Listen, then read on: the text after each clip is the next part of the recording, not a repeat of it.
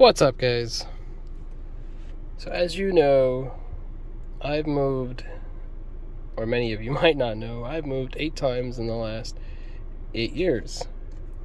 And I have to say, the Q7, I moved quite a bit, definitely holds quite a lot. So I have 2 bed frames in there. A queen size bed frame and a king size bed frame with the flats. Yes. Wow. This definitely holds a lot. And it was comfortable. The only thing to make it fit, I had to push the chairs up. The e-tron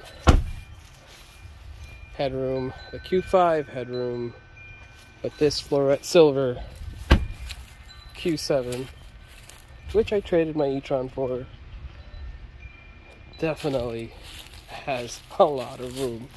Surprisingly happy. But anyways, here I am moving my things again. A few more other places to move before I finally settle down.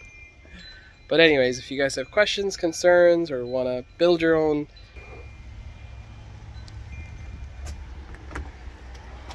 definitely hit me up.